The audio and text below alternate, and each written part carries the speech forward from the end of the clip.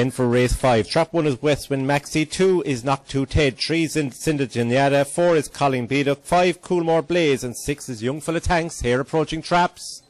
Out and racing. The 3 breaks well, and 6 throws good pace down by the rail, but it's 4 and 3 that'll battle it in, and the early pace being shown by trap 4. That's the bitch CAILIN BIDEACH, and now she takes up a 2 to 3 length advantage as they head off the second bend and down the back straight. She's extending out in front. 5 emerges from the pack. That's COOLEMORE BLAZE and goes in chase of CAILIN BIDEACH, but she still holds a couple of lengths as they round the final curve. The gap closing now slightly in top. 6 coming with a run to complete the opening trio here, but 4, the bitch, still out in front. She's extending on the run home, staying on gamely. This CAILIN BIDEACH, she leads from 5 and 6, and the winning time a good 31-32.